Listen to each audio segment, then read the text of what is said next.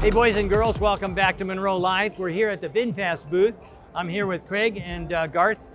No relationship to, Wayne's World. But anyway, he's smiling anyway, so that's a good news.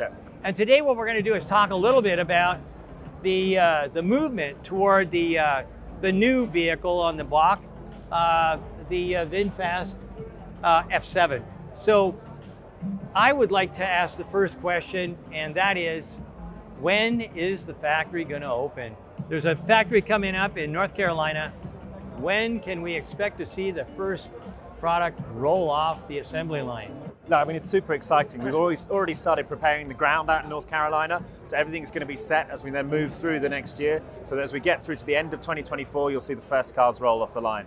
But of course, we're already producing our electric vehicles in Hanoi, and we imported our first cars into California just last month.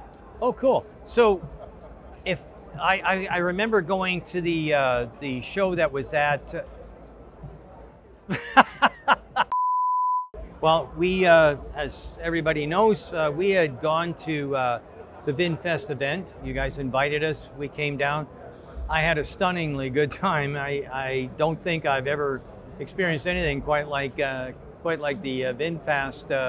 Vinfast meeting, for sure.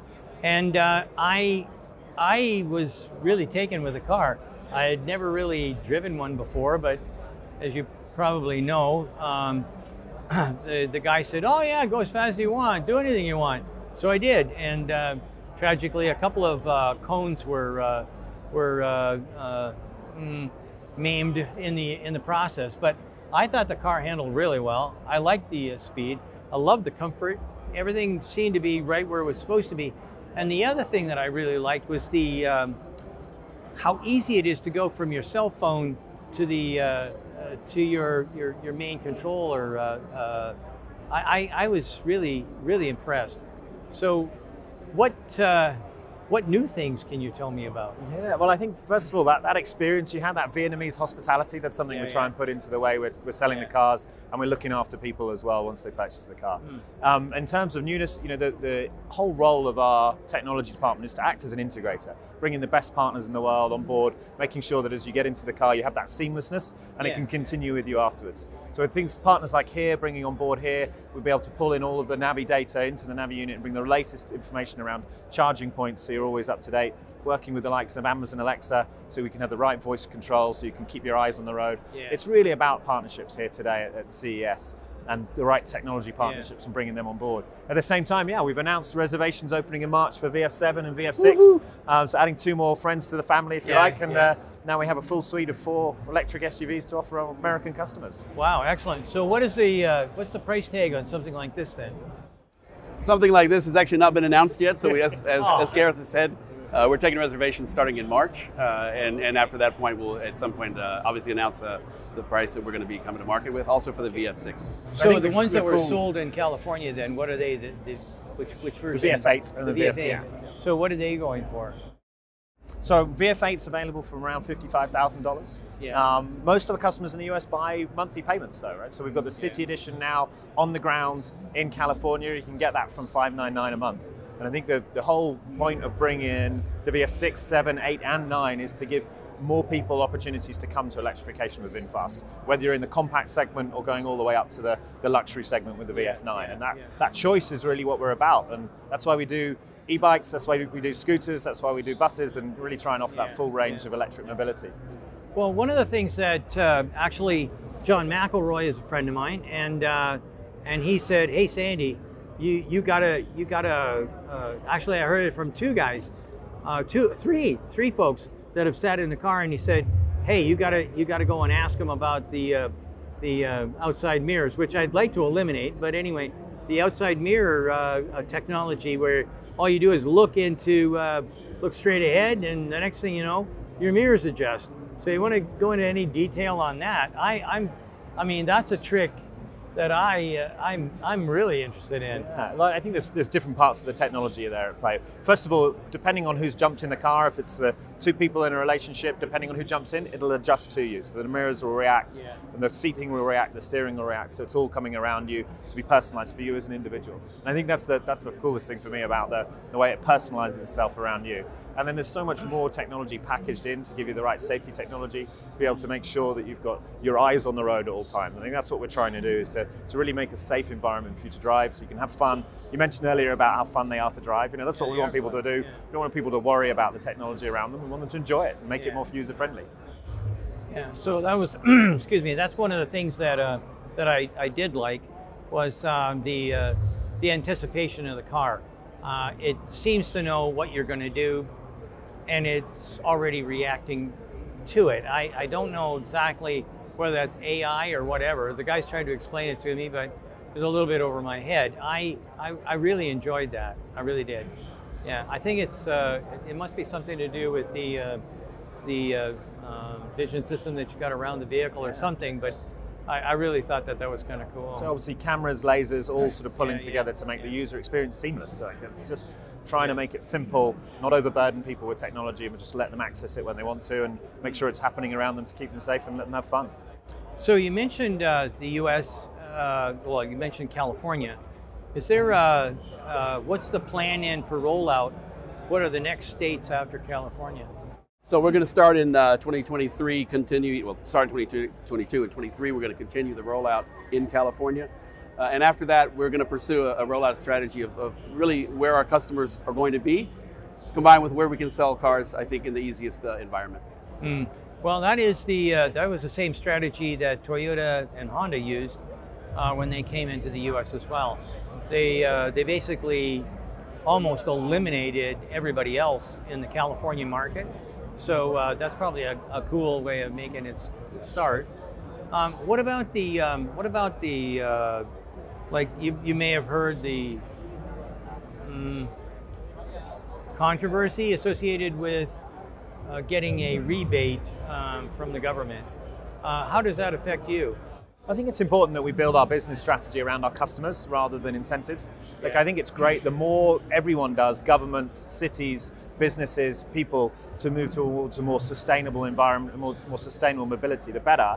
But on the other side, our business strategy is built on building great electric SUVs, great customer service, and then offering those to the market at the right price. You know, we want everyone to be able to access electric mobility. Again, the reason for the 4 vehicles, to give that breadth of accessibility of price point, and we believe that, you know, we'll be competitive on the marketplace regardless of incentives. Well, actually, I was reading a little bit about the incentives, and if you make more than $75,000 a year, I mean, you're not.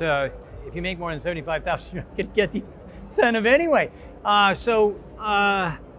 I mean, in California, I think shoe shine guys are making 75 grand.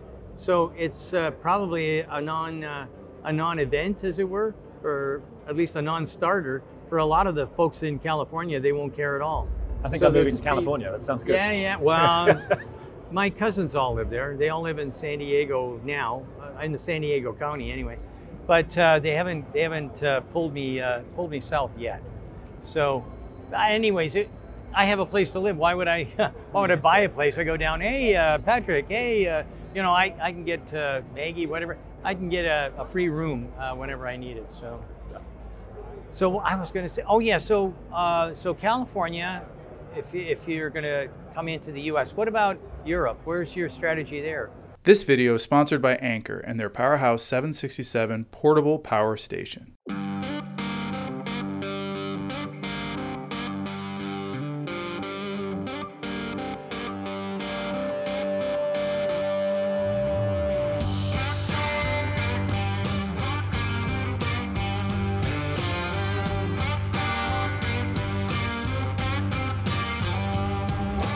With over 2,000 watt-hours of battery capacity, up to 1,000 watts of solar input, and Anker's ultra-efficient GaN Prime technology, the Powerhouse 767 can keep you up and running longer, faster, and cleaner. This January, you can make the Powerhouse 767 your preferred device for home backup, outdoor recreation, and more, at a reduced price using the discount code Munro Live 767. Be ready for anything with Anker. So in Europe, we're focused on Germany, which is the biggest market in Europe overall, but it's also now the biggest market for electric vehicles, taken over from Norway. the Netherlands, Holland, as well as France. They're the three focus markets. You can't call it Holland. That's only one small area. Well, my God. Holland, I lived in Holland, in Ellesmere, when I was young. It is called Holland, so but the Netherlands to many people as well. But, yeah. So I mentioned the word, and the next thing you know, I got a lecture on the geography and well, to my Dutch friends, I lived in Ellesmere for 2 years as a kid, so I know the place quite well. And it's good fun, and it's an amazing market for electric vehicles. They've got not only the incentives in place, but they've got the charging in place, and it's getting much better to be able to jump between different charging point operators. And I think it's one of the most important things, that we make it easy and simple. Again, that's one of the technologies we brought into the car, certainly here in the US, is we allow people to roam across different charging networks by integrating it into the vehicle. Yeah. So what do you reckon you're like? How much do you think you're going to sell in Europe then? What do you think the volume will be? I think again, my focus is around building demand and desire. You know, we have the production capacity in Vietnam, and obviously we're now going to bring on board in 2024 the production capacity here in America. So that gives us a lot of scalability. So if we can build the right demand, we're starting in those three markets. There's a huge opportunity outside of there as well, and to be able to then start looking at expanding beyond there will come when we build that right level of demand, build that credibility, build the right level of customer service, and we can grow from there. So maybe very similar to the US with California. Start there, make that work, and enjoy the time where EV is expanding. It's coming up that technology S-curve at the moment, and it's just at the point where we can have a car on the market and offer something to customers that are really waiting for electric vehicles, because we all know that there's quite a long lead time for most electric vehicles, whereas we have the production capacity to meet the demand. Well, I was thinking as well, you mentioned the Netherlands and you mentioned Germany. What about Great Britain? I mean, is there a market there, or what? Well, being a Brit, living in Britain as well, definitely a market there. But we're focusing on vehicles that have left-hand drive. Making sure that we're building out that base first. Building up that base first. But absolutely, like markets like, if you get left and right-hand drive, markets like the UK, markets like Norway. These are hubs. Australia. These are hubs that will continue to grow. Will continue to demand electric vehicles and demand more variety. And we'll certainly look at those. And we're long plans, and going to be around for a while. Cool. Well, is there anything else that we need to say about VinFast? You've been very quiet here, Craig. That's fine. We've got a spokesperson who knows his stuff, so we don't need to in that respect. So Gareth is really handled well. So I would just say we're here at the show to show that we're back. We were here a year ago, and to me, this is about delivering on some of the promises we made back then, as we deliver on all the rest and move it into the future. So I think it's a great opportunity for VinFast. It's a great opportunity for people who don't know VinFast to come get to know us. You can see our product, you can experience in here in the immersion, and you can also go outside and drive our product. So for us, it's also about getting in front, getting the brand out there, and certainly getting the product out there. And I challenge just about anybody to find what VinFast is doing anywhere else. So. And I think the VF8 that you mentioned that you can drive outside here, you can now test drive that as we get into January in California, and the fact that it's here on the ground in Europe just a year after we said we would come and bring it here is that's a really exciting time. Well, you're doing a fine job. So anyways, Craig, thank you so much. Good to see you. Yep. Thank you. And Garth, amazing. Thank you so much. Cheers. And thank you for watching Munro Live. We're here again at the Consumers Electronics Show. Stay tuned. We'll be back with more. Thanks a lot. Thank you guys. Bye-bye. Cheers.